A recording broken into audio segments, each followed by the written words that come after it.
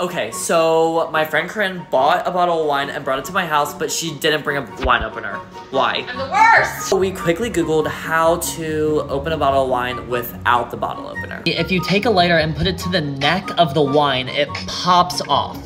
No way in hell is that gonna work. It says to hold it on there for like a minute, so like give us 1 sec. Light that bitch up, light that bitch up. So update, we ran out of, what's it called, lighter fluids, so now we're using this little... We just want to drink! Okay, so both of these lighters ran out of fluids, so we're gonna try something else. Now we're gonna try this screw. Go, Corinne, go, go.